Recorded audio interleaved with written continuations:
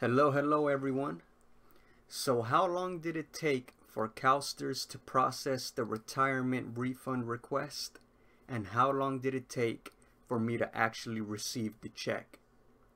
The long story short is, it took 4 weeks, 28 days, from the time they received my request to the time I got the check.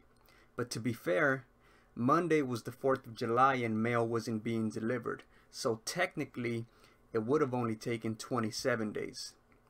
As for specifics, I delivered my paperwork on June 6th.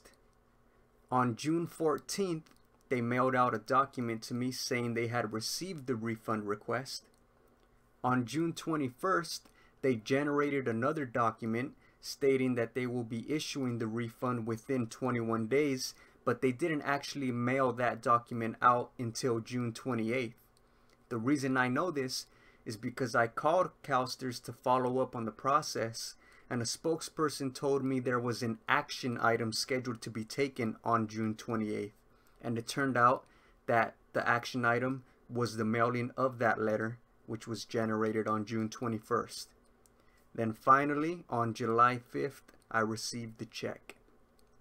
One thing that didn't go as planned, however, is that the refund they gave me did not include my final retirement contribution from my final paycheck.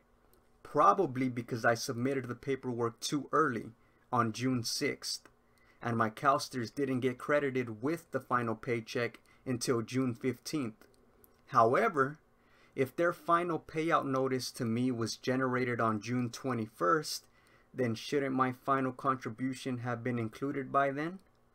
Anyway, I hope this helps you with knowing what to expect if you too are planning on submitting a refund request.